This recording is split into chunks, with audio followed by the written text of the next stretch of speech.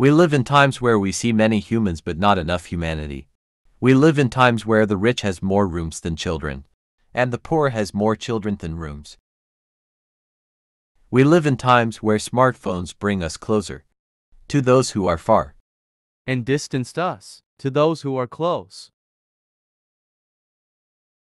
where a single parent can look after 10 children.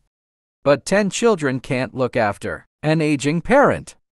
We live in times where the rich walk miles to digest food, while the poor walk miles to find food. We live in times where our contact list is huge, but our relationships are poor.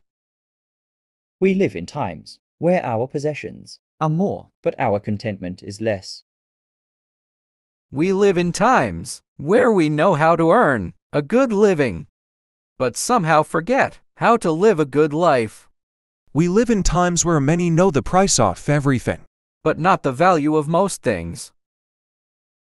We live in times when people get power, but can't empower others. Oh yes. We live in a paradoxical world. The only difference between a good and a bad day is your attitude. Remember to praise God and thank Him for even small steps of progress. Enjoying life does not mean we have something going on all the time. It simply means enjoying the simple, everyday things and the blessings from God. Be joyful in hope, patient in affliction, and faithful in prayer.